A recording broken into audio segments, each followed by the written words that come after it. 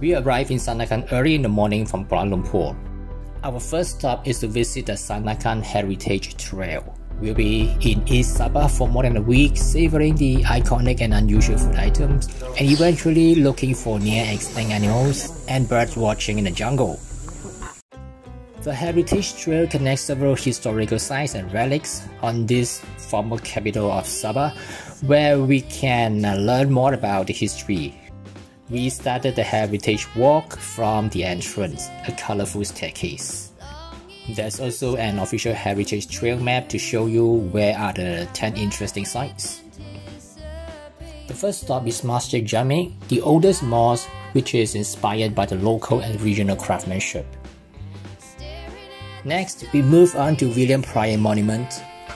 History tells us that Sanakan was founded in 1879 by an Englishman called William Burgess Pryer. This monument was built in memory of the founder. The third on the list is 100 Steps. It was a scorching hot afternoon in Sandakan today. That's why we didn't spend much time at the mosque and the William Pryer Monument. It's widely believed that the local Chinese community living behind the hills used this road to bring down the farm produce to sell at the open market in the olden days. So we are physically retracing the bygone era of the early Sandakan by taking these steps.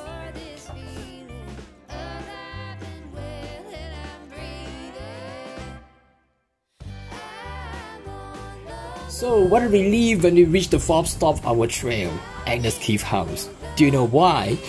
Because it is indoor with air conditioned. We felt like roaming in the oven.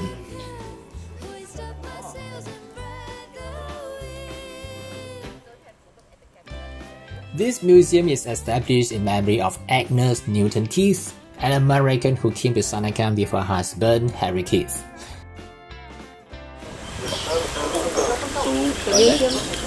The museum is the house of Agnes Keith.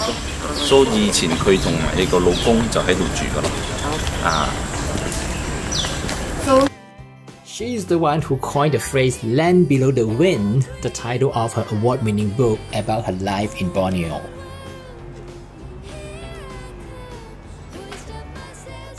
And Agnes' second book, Three Came Home, that was about her family ordeals as a prisoner of war during World War II and was later made into the Hollywood movie.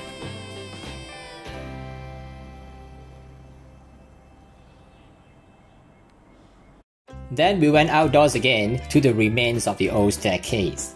The ruins that we see today is actually part of the building used by the pre-war Chinese consulate.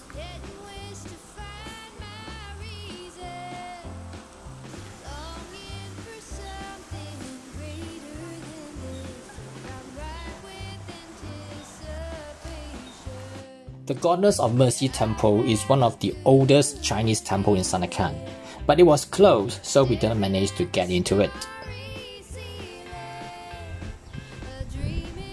Reverend Henry Elton was perhaps the best known person for constructing this St. Michael and All Angels Church. It's Borneo's first stone walls church and the oldest in Sabah.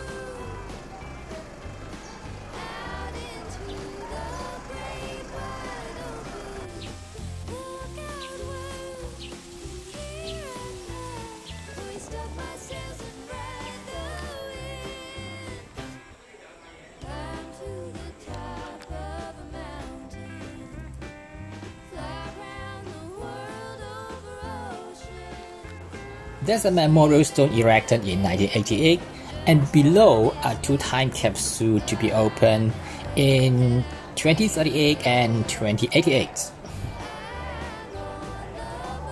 The beautiful window of remembrance is a beautiful stained glass window memorial.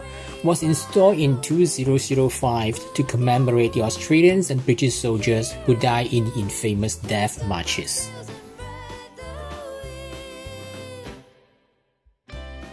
Sam Singong Temple was initially established as a religious center for the Chinese migrants. Besides being an old temple, it is also a repository of historical artifacts and plaques containing wealth of information on the early history of Sandakan.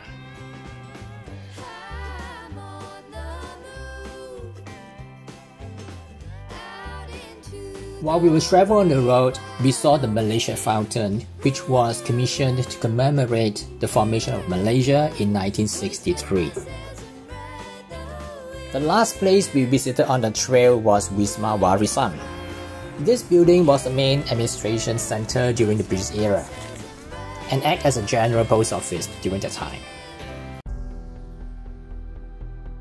After visiting the Heritage Trail, we strolled in Sandakan Central Market, looking through hundreds of stores selling fish, vegetables, fruits, local foods and snacks. Here's where you can learn what Sabah people eat and buy. It's more than a tourist attraction. Instead, it's a place for the locals to purchase almost anything they need. The back of the market is a fish section. There are different types of seafood over there: fish, prawns, squid, etc.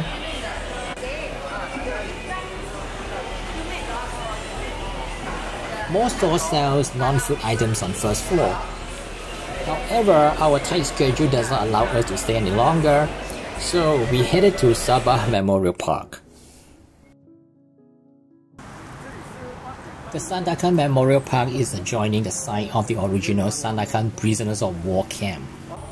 It commemorates the death of approximately 2,400 prisoners of war held by the Japanese in 1945.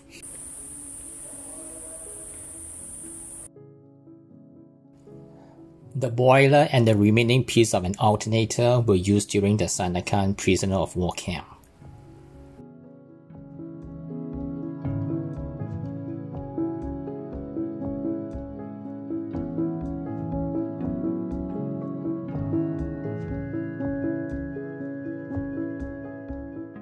During that time, the Japanese decided to move the prisoners of war 260 kilometers west to a small settlement called Ranau. On 3 forced marches, approximately 500 prisoners died, and the remainder died at Ranau and Sandakan. Only 6 prisoners of war escaped and survived the death marches.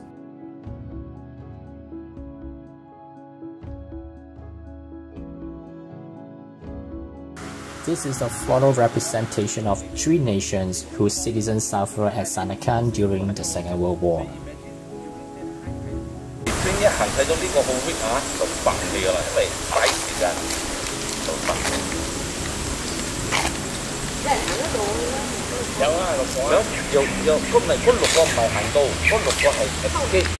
Finally, we headed to Sepilok Jungle Resort after a full-day whirlwind tour.